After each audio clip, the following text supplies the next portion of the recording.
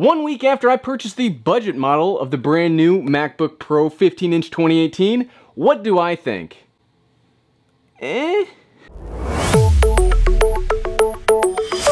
What's up everyone, I'm the Everyday Dad, and if I can figure it out, you can figure it out.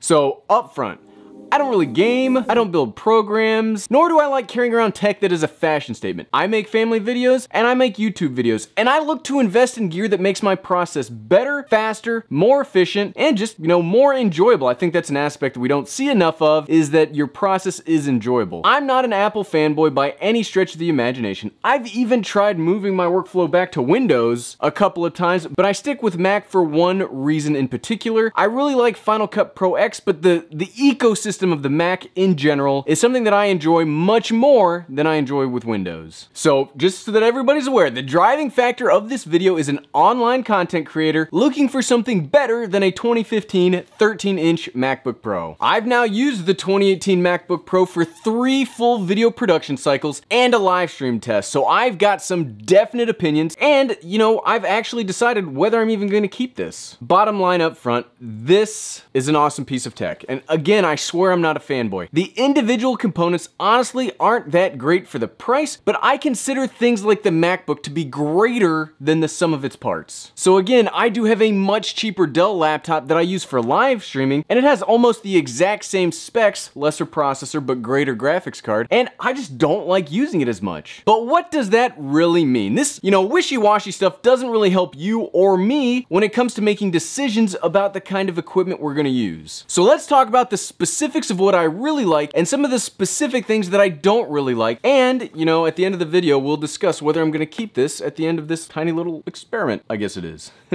First off, let's talk about the things I like. Unpopular opinion, I like the keyboard. There, I said it. I know it's a weird thing to have to bring up or justify, but I really enjoy typing on this keyboard. It doesn't have that super satisfying click, click, click, click, click of a mechanical keyboard, but typing on it's like typing on a cloud or something. It's just, oddly enough, it's really satisfying. Another thing I like is the speaker system. My 13-inch MacBook Pro sounded okay. It wasn't something I really thought of that I needed or wanted out of a laptop. I rarely get speakers, but once you hear the built-in speakers, I'm shocked at how good they sound. Now, I'm not an audiophile, so long as it has a little bit of bass, that's good enough for me.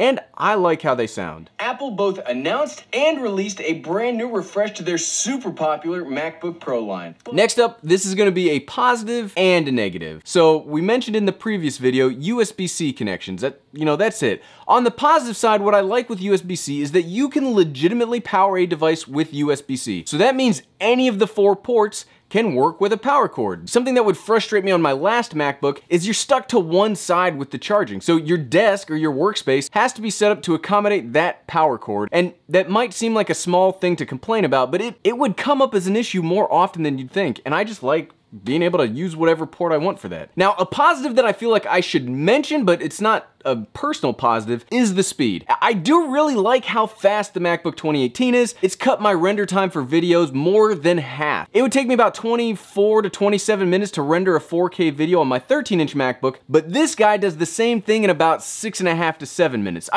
But that shouldn't be surprising. It should be faster for the price, so I say this because I feel like somebody's gonna wanna hear this, but I'm pretty meh about it because it's fast, but it should be fast for the I could buy a whole bunch of stuff for the price of this.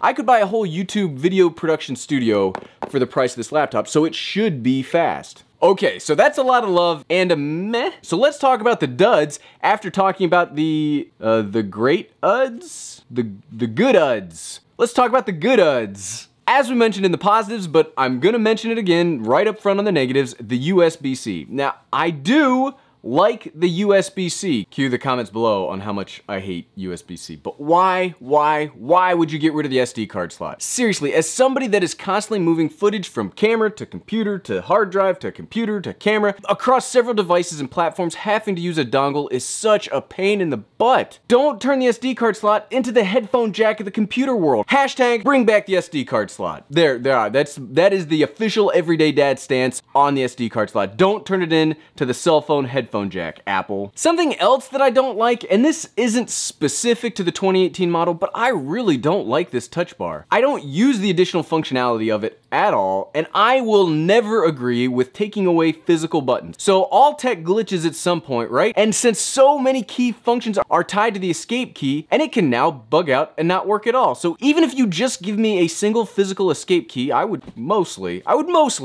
to complain about stuff, but I would mostly stop complaining about it. Here's another double duty issue where it was good and it was bad, and we talked about the speed. I'm perfectly fine with the rendering speed, but I have had some problems streaming through the MacBook Pro. I run a weekly live stream, and I like having that live stream run at 1080p 60 frames per second. The specs of this MacBook should be able to easily handle this. i7 processor, 16 gigabytes of RAM, okay-ish video card, and my Dell 7577 crushes 1080p at 60 frames per second. But this doesn't. The encoder constantly gets overloaded, and it just can't keep up. It can do 1080p at 30 frames per second, but my 3-year-old 13-inch MacBook can do that. I have seen videos and other people talking about the throttling issue where these new MacBooks slow way down when they start to heat up, and I don't know if that's what's causing this. Remember, I'm not a computer guy, but I am super disappointed about the live stream performance. For what you're paying, it should just work. As an online content creator, I only really care about how this can make my video workflow better. And additionally, as a Final Cut Pro user, I'm really stuck with the MacBook. So I really want this laptop to work out. I say that because I'm not totally unbiased, and I do want it to work and, justify my purchase. However, I am not going to be keeping this computer. I like it, and I mostly like what it does, but it fails me in